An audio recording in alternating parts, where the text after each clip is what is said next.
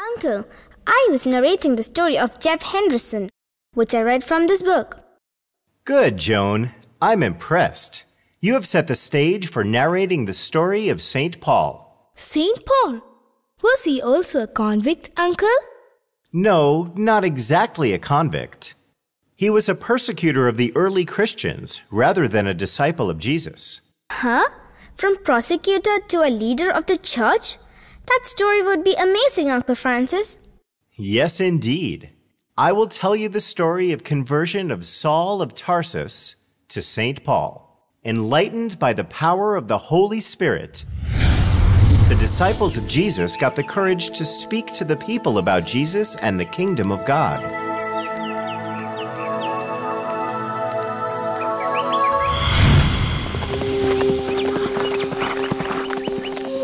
Hey Saul, what is the scroll you're holding?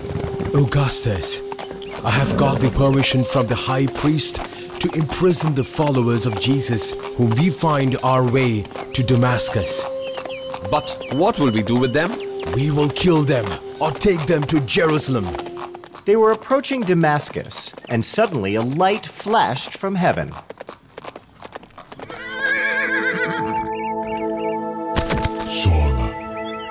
Saul, why are you persecuting me? Huh? Who are you, Lord? I am Jesus, whom you are persecuting. Lord, what am I to do? Now get up and go to the city. You will be told what you should do. Hey Saul, whom are you talking to? I did not see anybody. I can hear only the voice. Augustus, are you there? I'm not able to see anything. Huh? Saul, have you turned blind? I fear that I've lost my eyesight. Please hold my hand and lead the way. Come on, Saul. Let us move forward.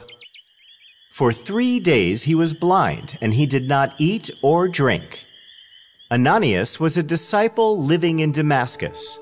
The Lord appeared to him in a vision and said, Ananias, go to the house of Judas on Straight Street and ask for a man named Saul.